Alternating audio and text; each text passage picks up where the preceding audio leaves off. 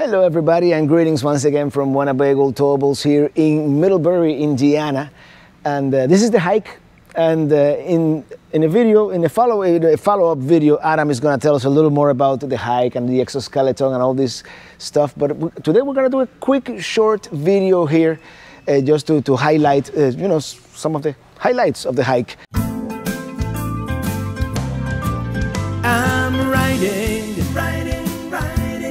riding in my RV, wherever I want to be, 'cause I'm free in my RV, yeah. This is the storage down here, which is pretty large. I like this floor plan a lot, and of course it comes pre-wired for solar and light down here and all that.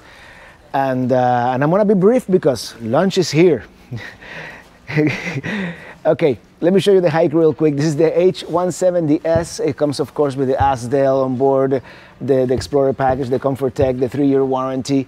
Adam just told me this is a floor plan based on the Winnie drop, and you have the front bed here.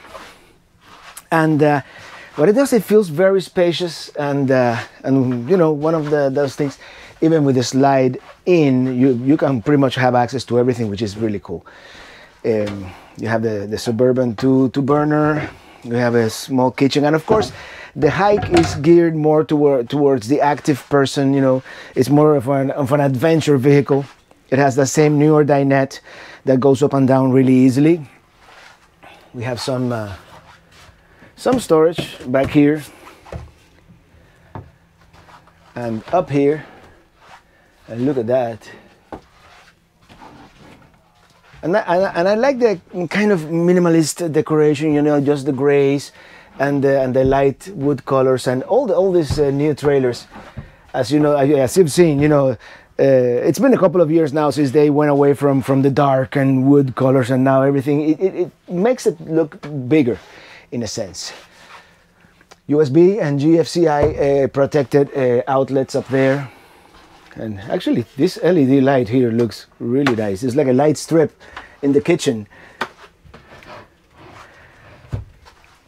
The TV over here, and then we have the bathroom back here, which is actually the shower is the same as in my current Micro Mini, but look, they have dedicated faucet now for the shower, and you have this here with a little bit of space here for your toiletries and the medicine cabinet.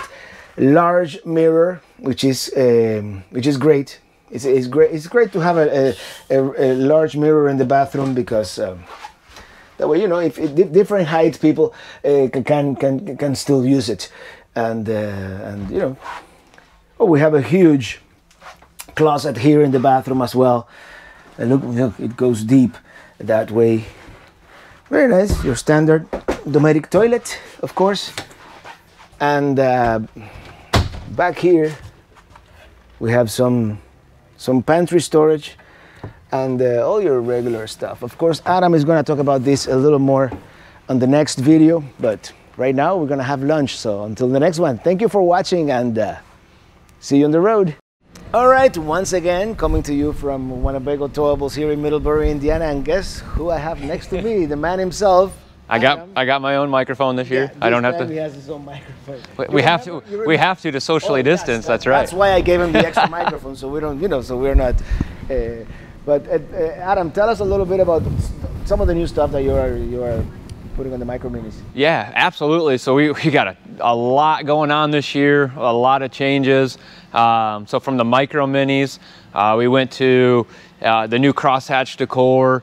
We debuted a little bit of that kind of European styling in the hike last year. Dealers loved it. We went to a couple owners rallies, specifically, you know, Minis on the Mountains, and we had really good feedback.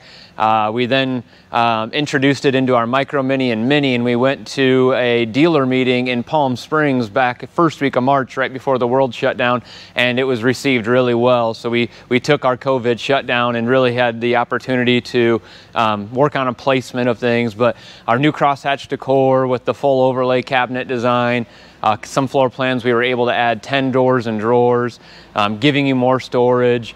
We went with an accent linen cabinetry, so it's really not like anything like you would traditionally see out of a travel trailer coming out of Indiana, and we really wanted to pull in some more of those looks from European styling or like a B van or Class C Sprinter. So it's a lot of exciting things. Well, as you know, I got some questions from you guys, from viewers, about some what you guys wanted to talk about or ask Adam, and the controversial thing this year has been the oven. Tell us a little bit about your decision to remove that propane oven and get a. When we kind of talked about doing it, we knew there was a lot of chatter of people not liking it or it's not as efficient, not using it, and so when we went to Minnie's on the Mountain, we specifically asked questions about the oven and how do you use it, or do you use it, or would you use a convection microwave in place of it, and we got a lot of feedback saying that we don't use it, or we would be fine with a convection microwave. We have other focus groups through our partnership with Escapees. We did some more sample testing there, and we got a lot of feedback that people said, hey, we're fine with no oven. We want the storage. If you can give us storage in place of it, and if you can give us convection microwave, we're open to it. But the nice thing is with your propane 3-burner or 2-burner cooktop up there, you still have you have the ability to drop an oven in there, but it would have to be done aftermarket or after the fact. A dealer install. Yeah. Or aftermarket. Yep. Correct. And I wanted to ask you something. Now you have a dedicated heater for the tanks, when before it was just the furnace piped in. That's another change this year? Yeah, so we still have a fully sealed, enclosed, heated underbelly, but this year some of our fall promotions is just kind of giving you more.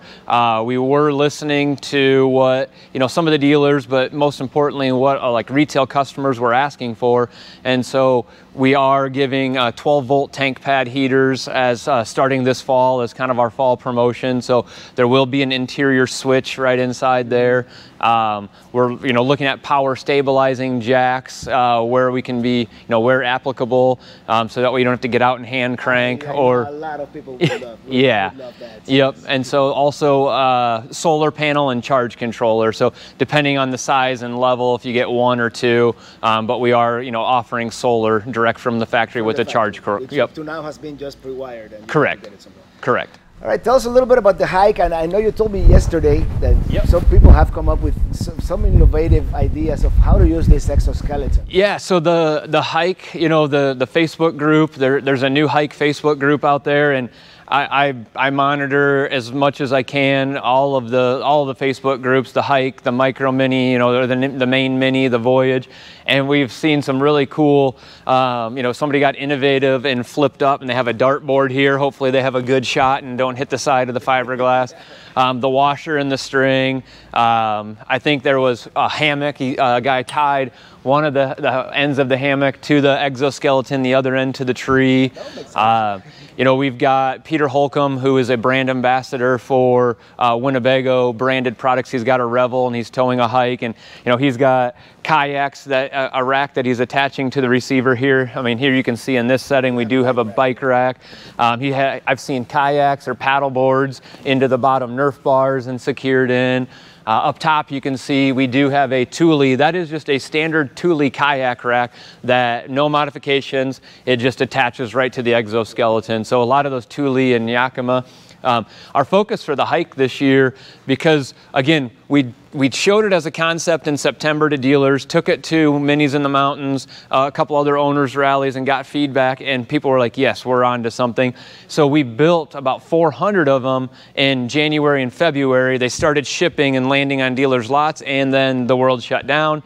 And then as the world's opened back up a little bit, or slowly opening back up, the hike product has really started to kind of grow as a brand, and so it's going to be a prominent brand within Winnebago Towables. But some things we addressed for the changes this year are just pain points directly from dealers and retail customers. So one being a spare tire. We're adding a spare tire as standard. It will be stored up underneath the front of the underbelly there. We addressed kind of the way that the exoskeleton comes together, your front all throughout, from how the bars wrap and take the shape. So we added these new T connectors here with a little bit of Winnebago branding. So that was one pain point. The gearbox, is slimmed down slightly. We took 3 1/4 inches in on each side to help with turning radius.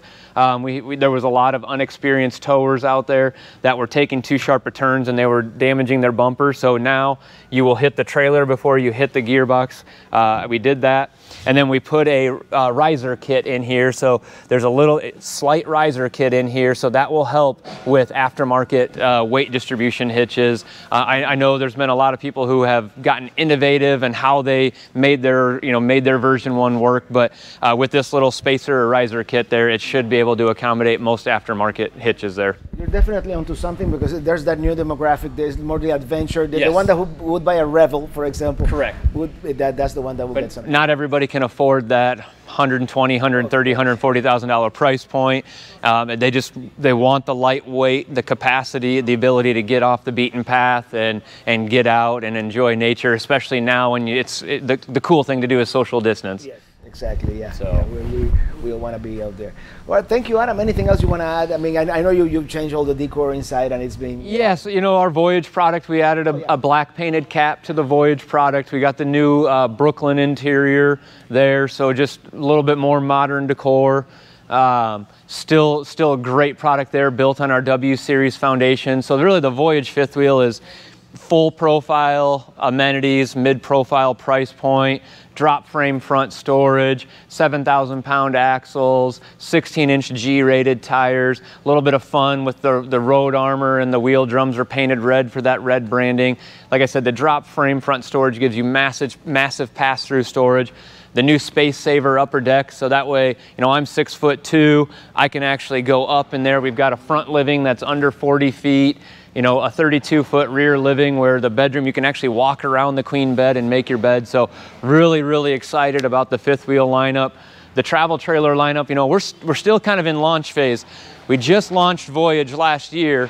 When we're doing that, trying to bring a brand new state-of-the-art manufacturing building online, as well as then you get hit with a 6-8 week COVID shutdown. We're still in launch phase. So our focus this year is just to get the rest of the floor plans in the fifth wheel and travel trailer lineup out.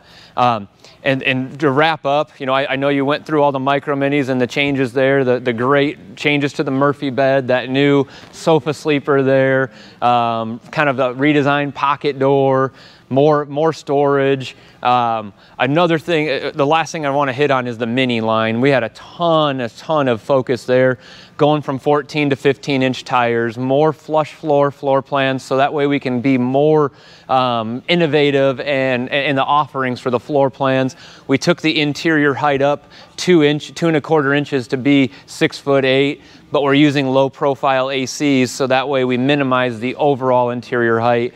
For people in warmer climates, they were wanting more than just one AC, so now you have a second AC prep, or you can get a second AC from the factory, but we're staying on 30 amp. So a couple key things is 30 amp. It gives you more flexibility in your campground offerings, so you don't have to pay for 50 or premium sites. But running 2 ACs on 30 amp, we have an integrated energy management system that will automatically shed your microwave, automatically shed your water heater. You don't have to manually go flip a switch or reset your microwave every time. Also, when I was talking about the height thing, we're trying to be mindful of what you guys already have for a stock storage facility or a stock pole barn or storage. That way you don't have to modify and go to a 14-foot garage. You can still stay a 12-foot garage. So we tried to hit all the pain points that customers were giving us and bring those features into the Mini line for this year. And I've seen you're doing more ducted AC on the micro minis too, some of them. Yep. Yep, so more ducted ACs. We're trying to make things quieter. So, we are looking at quiet series ACs. So we're trying to make the user experience more enjoyable based on what we're getting from your feedback, your channel, all the Facebook owners groups. So we're constantly monitoring all that and trying to incorporate what we can in a timely manner. It is great that you are listening to the customers, because that's always important, and improving the line with every year you keep improving it. Well, Adam, thank you so much for inviting me here for this sneak peek at the 2021s, and we appreciate you being here and everything. The partnership with you has been awesome, your followers, and it's been a lot of fun over the last, since the last year we met at this time, so we look forward to a long partnership. Absolutely. Thank you so much. And to you guys, thank you so much for watching as always. And see you on the road.